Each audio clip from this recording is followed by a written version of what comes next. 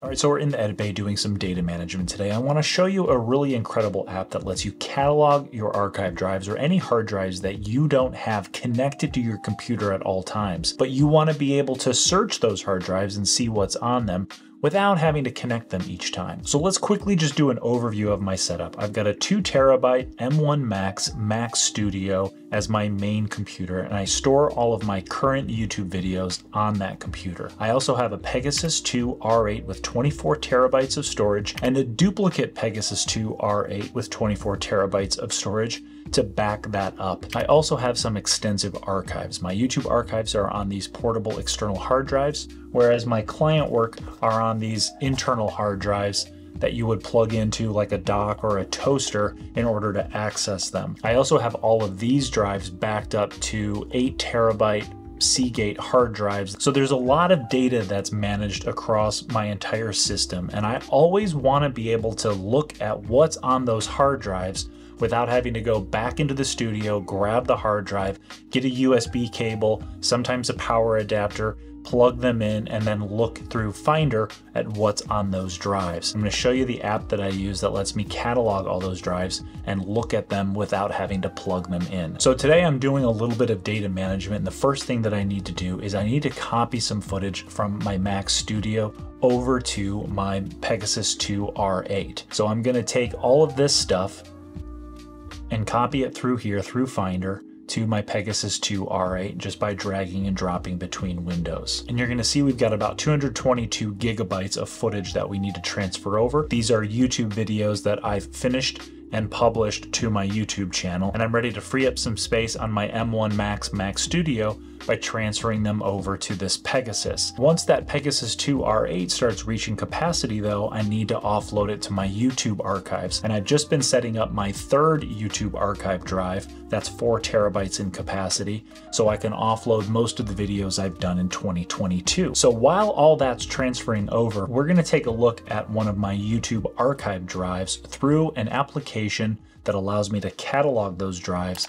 It's an application called NeoFinder. For me, NeoFinder is an essential app in any kind of serious data management workflow, and I've been using it to catalog all of my archive drives for a few years now. So you can see here in NeoFinder, I've got all of these main archives, which is from all the years of client work that I've done. And then I have the backups to all those archive drives. I also have some drives for my YouTube channel. You can see I've got Archive 1, Archive 2, and then this newest one, Archive 3.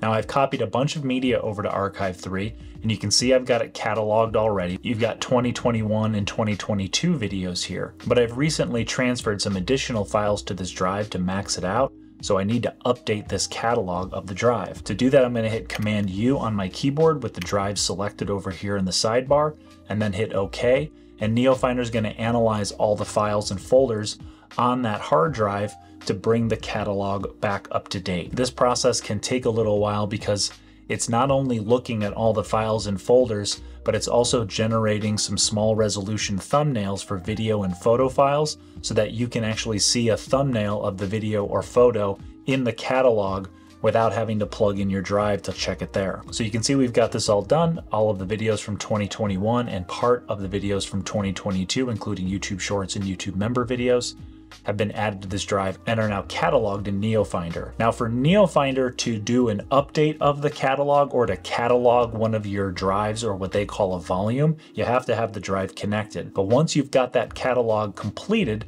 you no longer have to have the drive connected to view the files and folders that are on that drive. And that makes NeoFinder a really special app if you do really extensive archiving of your client or YouTube videos. Our YouTube Archive 3 drive has been backed up to our YouTube Archive 3 backup drive. So now they are mirror images of each other. Everything is synced completely. So the next thing we need to do is we need to catalog that backup drive. Yes, we want the backup drive cataloged in addition to the main drive. So we're gonna go up to File here in NeoFinder, choose New Catalog from Volume, and then we're gonna navigate to the drive that we want it to catalog. So let's go to this, and then we'll hit Start, and then hit OK. Now while this is creating the catalog, I wanna show you a little tip on where you should store your catalog file so that you can access your archive across multiple systems. So if you just work with one computer, a Mac Studio, a MacBook Pro, a Mac Mini, you don't necessarily need to do this, but I have a Mac Studio and then my MacBook Pro, and sometimes I want to access my archives remotely just to make sure I know where something is. So what I do up in NeoFinder is I go to Settings,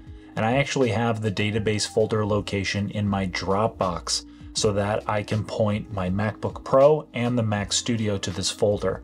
And if you were working in a multi-editor environment where you wanted all of your editors to be able to see what your archives were, this is a great way to do that. All right, so NeoFinder is done cataloging the backup drive for my YouTube Archive 3 drive. And you can see it down here in the left in the sidebar. So I'm gonna add it to my YouTube folder, just drop it in here.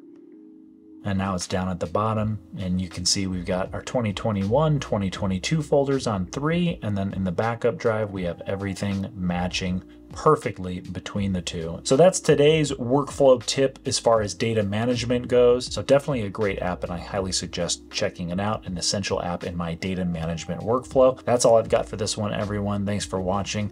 Until the next one, I'll see you all soon. Don't forget, keep chopping that broccoli.